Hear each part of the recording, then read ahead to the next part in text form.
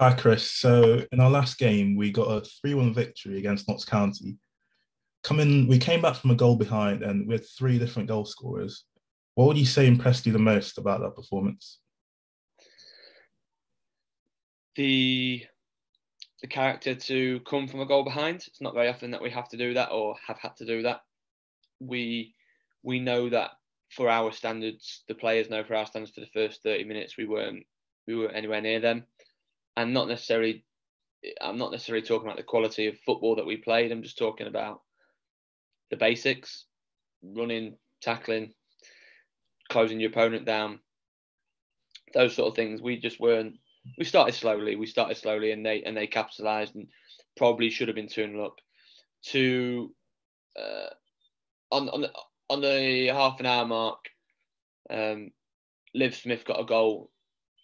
Abby Ringrose won the ball high up the pitch, and a goal from 30 odd yards from Liv, and that just seemed to lift us. We then just managed to start getting tight to people, started getting the better of our opponents, in your individual battles, and from there on was very, very good. For the hour, we were very good. The other thing that's really impressive is it's noticeable that two of our main goal scorers weren't there in Abby and Lucy. To have three different scorers, it's nice to maybe answer some of those questions around you just being a one-player team, or you don't score if Abby Morell's not there, you don't score if Lucy Farrow's not there. So nice to be able to answer those critics, and it could have been more, to be fair. It could have been more than 3-1, but yeah, overall a very good hour. And you're now unbeaten in your last 7 games, picking up 6 wins, 1 draw, scoring over 40 goals and conceding just 4. Is this the sort of performance that you're expecting in the second half of the season? Was this the form that you were looking to get into? Yeah, I think it's the sort of form that I know we're capable of. Given the players that we've got, it's the form that I know we are capable of. For any team at any level to go on that sort of run is fantastic, and a credit to the players. They turn up week in, week out and do what they need to do week in, week out. They are relentless with following instruction, doing the right thing, what we perceive to be the right thing anyway. And they've been absolutely fantastic. They've needed to be, because in some of those games that you've spoken about is the winning the semi-final. There is the game against Mansfield, which was no easy feat at home, despite what the scoreline might suggest. That was a really tough game for an hour. Notts County twice, a draw away, and then coming from 1-0 down on Sunday.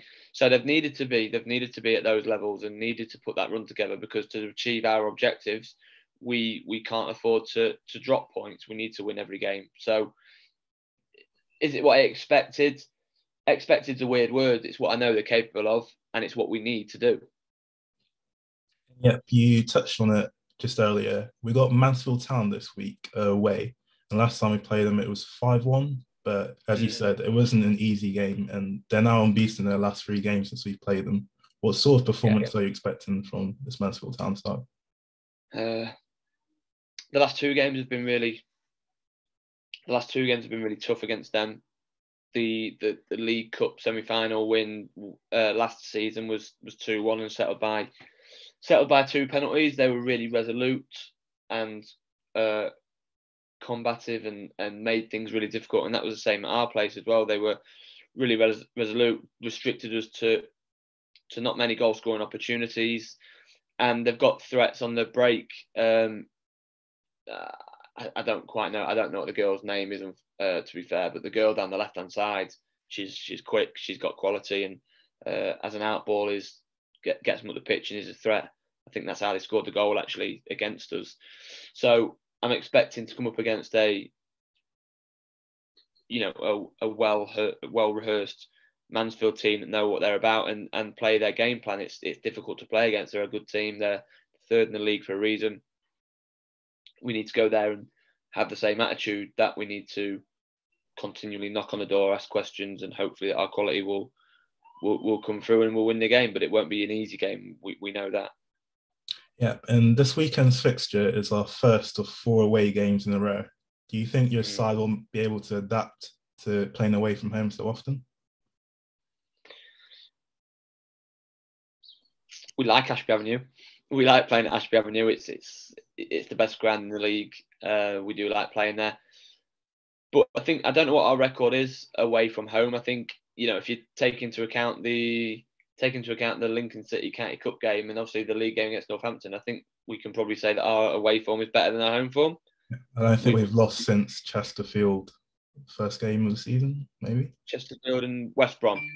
Yeah. And West Brom, we lost. So, okay, so, there or thereabouts the same. The players adapt brilliantly, home, away, formations, who's in, who's out. The objective on Sunday is really, really clear. We need to go and win the game. So, that, be it at Ashby Avenue or at Mansfield Town or Outerbridge or wherever we're playing, we need to go and win the game. So, it's tough to play away from home consecutively 4 games on the bounce, but the group of players are capable of doing that and putting in 4 really good performances. And finally, we had a few players missing in our last fixture. What's the squad availability looking like for this weekend's game? Yes, so same deal. No Abby Morell, no Lauren Churcher. That's the same against Notts County. Apart from you replaced Lucy, who was unavailable with Lauren. We had no Abby Morell and no Lucy Farrow at home to Notts County.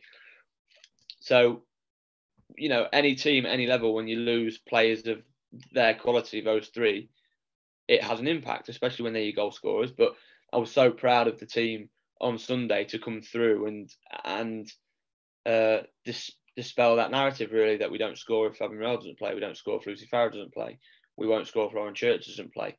The squad that we've got and the squad that is going to travel to Mansfield is a good squad. It's got great quality, great strength in depth, and we can welcome back Tracy to the squad. Tracy's coming back in, which is a nice boost for us with the 7 games that we've got remaining. Elise played last week for the first time this season after she's completed her training for a job, and Lauren Carter's back after the month. So to welcome in 3 players of that quality, whilst losing Lucy, Abby, and Lauren over the course of the last 2 games is fantastic. Lucy's back in, which is of great help given the form that she's in, the sort of player that she is. But we go to Mansfield with confidence that we're going to play our game and hopefully our quality will see us through to win the game. Thanks, Chris. Good luck for this weekend's game. Cheers, Nathan. Thank you.